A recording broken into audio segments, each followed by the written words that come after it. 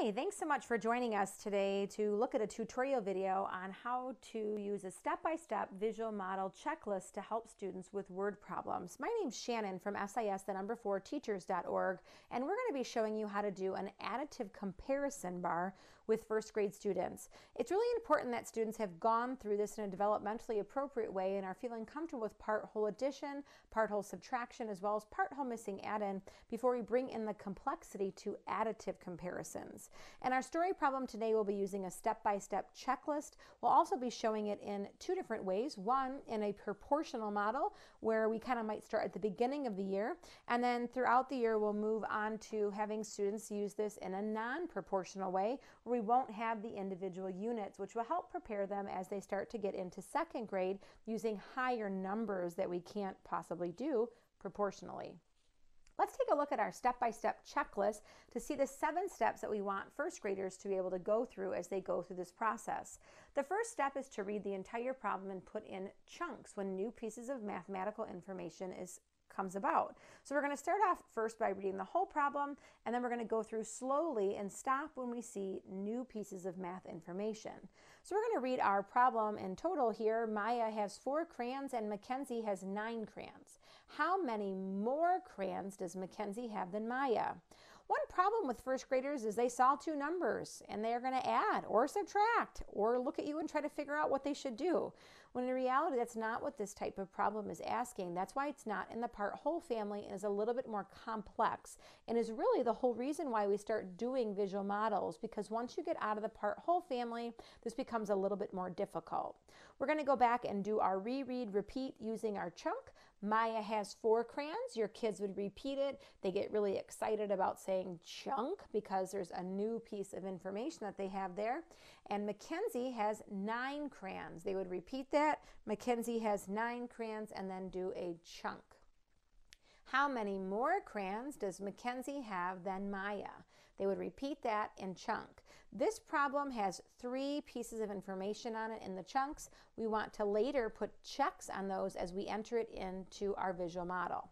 Let's go back to our checklist and we can put a check off. It's important with first graders, even though they might not be able to read all these parts, that you're not owning the step-by-step checklist, that you're collaboratively doing that together with your students. Step 2 says to rewrite the question in sentence form with a blank space for the answer. If we go back to the journal here, we do have this really scaffolded for the beginning of the year where it says Mackenzie has more crayons than Maya.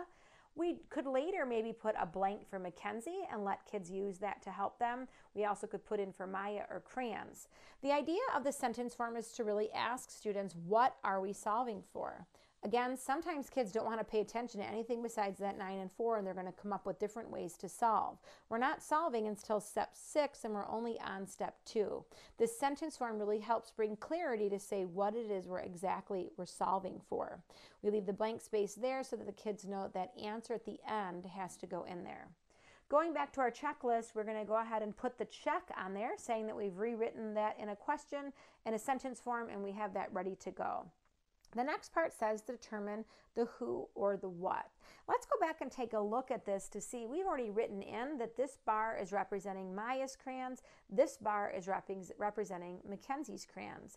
Down the line, we could kind of leave these names and maybe leave the character's name or the person's name or the what blank and let kids begin to learn throughout the school year that they can put in that who and what on their own. Let's go back to the checklist and we're going to go ahead and check that off. When it comes to step 4, especially in additive comparison, my motto is always to go slow and then it'll go fast. So when we're looking at the unit bars in this, it's a comparison, and many kids get tripped up in the language of what's being asked. So if we come back over here, I'm going to kind of show this example using snap cubes or even Unifix cubes. I might have kids first just build their models with a visual model with using these cubes. So my red cubes are going to represent how many crayons that Maya has. I have here the blue cubes that are counted out to represent the 9 that Mackenzie has. This is considered an additive comparison. It's not asking asking how many they have altogether. It's not asking if Mackenzie had 9 and if someone she gave away 4. It's actually comparing. So when we look at comparing, we really need to show this with a visual model for kids to do this. I do a lot of problems before I would get to the pencil paper with the concrete tools. So what does it mean when it asks how many more does Mackenzie have? Well, let's make us have an equal amount.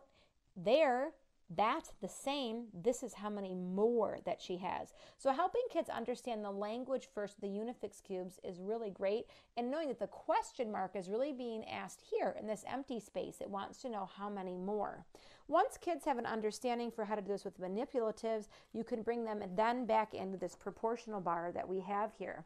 And so on here we have this represented. Some people might think it's easy to enter the information on here, but at the end of the day, we're really working on the comprehension for what's happening. So we'll go back to our checklist in this case, and we're going to go ahead and put a check there. If we go back now in step 5, it's kind of a lofty step for them to look at the chunks, put in the checks, and then add the different parts to the adjusted bar and put in the question mark.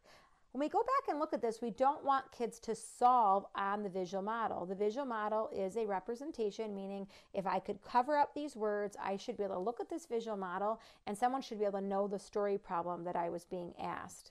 Because here we have the visual model and we already say these represent Maya's crayons, you don't necessarily have to put anything in there, but just to kind of show that I'm double checking to make sure my boxes match, there are Maya's 4 crayons.